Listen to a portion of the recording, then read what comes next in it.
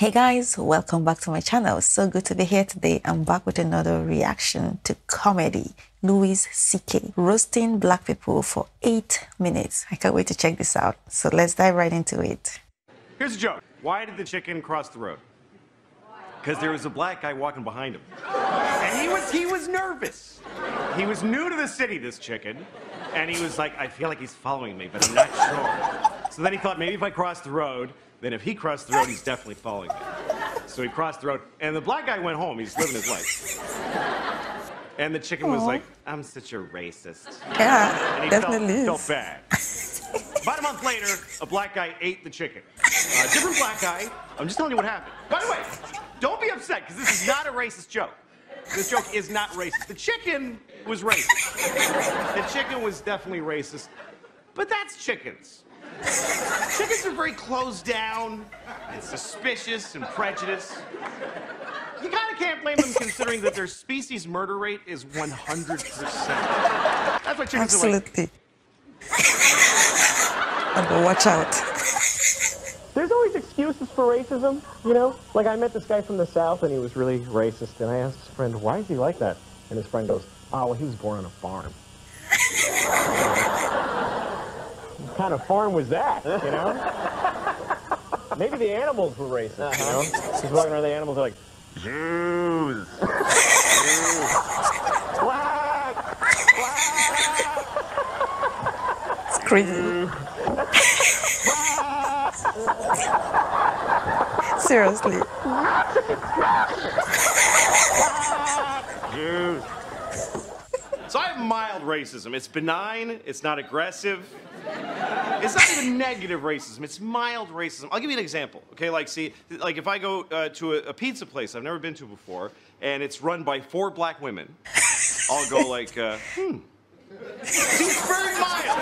It's extremely mild racism. It's mild, right? Yeah, right. Yeah. You don't usually see that, 4 black women running a pizza place. Unless it's called 4 Black Girls Pizza or something like that. Like, that's the whole point of the place. I do know where the term kike came from, by the way. Ah, derogatory term for Jewish people? Where'd that come I do know where that came from. Where? It is when people used to come over on the, you know, in the ships on Ellis Island, a lot of people couldn't write English. So they used to make their mark, and the Jews' mark was a circle.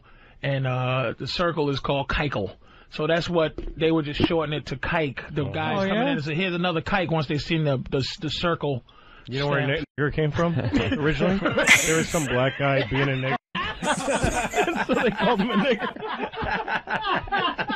That's crazy. Jesus. He was being a real nigger, and somebody said, what a nigger. And that's where it started. It was a feeling. Yeah. Here's another example of mild racism. If I say I'm in a hospital and the doctor comes in to treat me and the doctor's from China or India, I'll think, well, good. Good, more of that. Why not? It's very mild racism. Here's another example.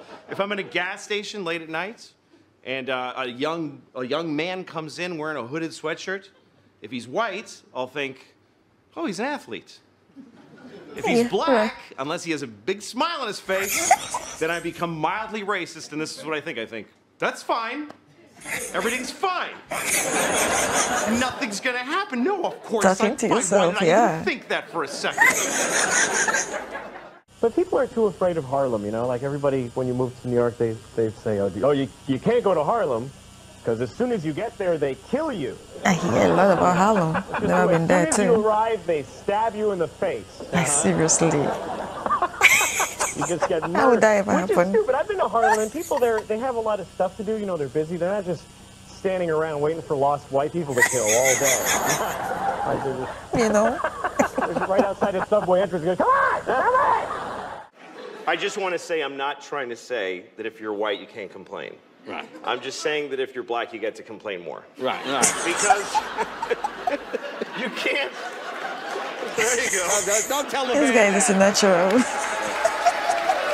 Oh, that's the band. Because you can't, that's right. You can't take people's, like, historical context away from them. And Right. everybody wants us to. Like, white people are always like, come on, it wasn't us. Like, they want black people to forget everything. Like, every year, white people add 100 years to how long ago slavery was. Yeah. I've heard educated white people say slavery was 400 years ago.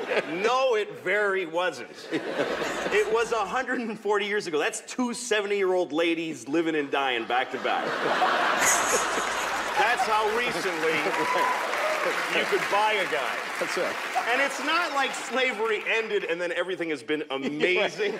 Like it just... I'm glad that's over. Oh yeah, it just ended like a clean where you don't have to wipe. Just boom. And then it's just been parades and presents ever since. You gotta remember that if you meet a black person, they have gray hair, they remember a time they weren't allowed to use a certain toilet. So give them a little, you know, time to be cranky. And by the way, white people have our own thing that we, stuff that we went through. That hurt us, that we have to cope with. Like when they took our slaves away. That was really hard for us. And we're still, so it's pretty even. so it's even. Yeah. Seriously, because I did a show where they don't applaud when you go on stage. It's called Mo Better Mondays. That's the name of the show at the Improv, Mo Better Mondays. It's an all-black audience. And I had done a show called Chocolate Sundays at the Laugh Factory, which is an all-black audience. And they invited me because they thought I was black because of my name, because I directed Pootie Tang, so people sometimes think I'm black. And so they invited me to the show. So I get there, and they go, "Oh, hi." And I look in the room and I go, "Oh, hi." And then we kind of stand there trying to decide, and I go, "Fuck it, hi." And they go, "Yeah, hi." All right. So I went on, and this is Chocolate Sundays at the Laugh Factory, and it was fucking great. I had a great time because nobody else is trying. They're all up there just acting cool, and I went up there and I tried, and everybody appreciated it. So then, because most comedians don't try. I'm not saying because they were black, but they were all black and unfunny. Every single one of them was black. There are far more unfunny white comedians than unfunny black ones. But every single comedian on that show was black and unfunny. Should have been the name of the show. Really. But I was white and hilarious. And also, you know, privileged and lucky to be white. It's awesome. It is a very... everybody who's white should just wake up and go, "I'm fucking white! This is great! Great! How easy is this shit? I don't have to fucking explain myself ever.